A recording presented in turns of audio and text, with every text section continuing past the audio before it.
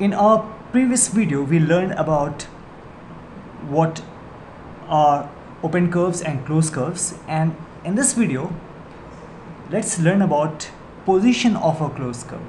And let's suppose that we have this closed curve, right? This is not an open curve, this is a closed curve. And if I say that this portion here, this complete portion will be inside, let's say interior, this portion, this whole portion will be interior or inside,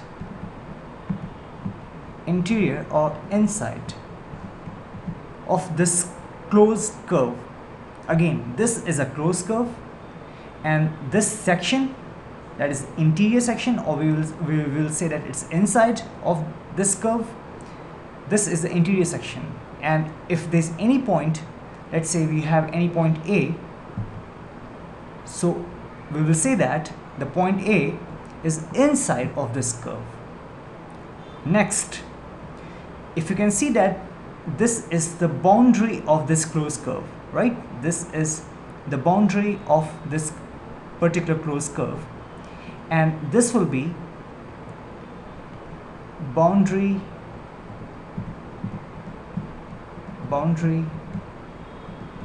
or we'll say that on.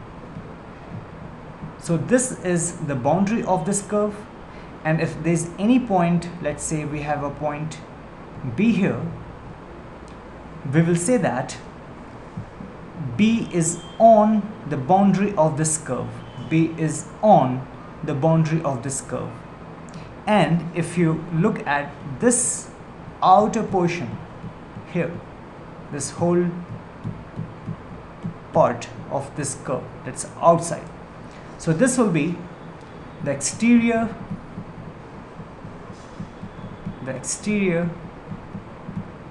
or outside. Why outside? Because if we take any point C here, then we will say that the point C is outside of this curve. So this is inside, this is on, and this whole region will be the outside. So that is what the position of any point can explain about that particular point. So the position of point C is outside or exterior to this curve. This is on this boundary of the curve, and this is inside of the curve. This is the position of point A. Now next we will see that what's the region of a closed curve. So the region of a closed curve is region of a closed curve will be this interior portion, the interior region or part of this curve, plus this boundary of this closed curve. So this boundary plus this interior region, this interior part will be the region of this curve.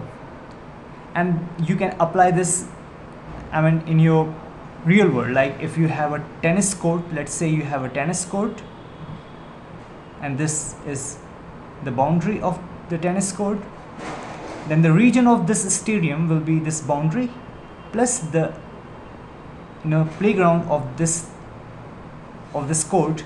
This will be the region of this stadium, right? So this is about region and about the position of a closed curve.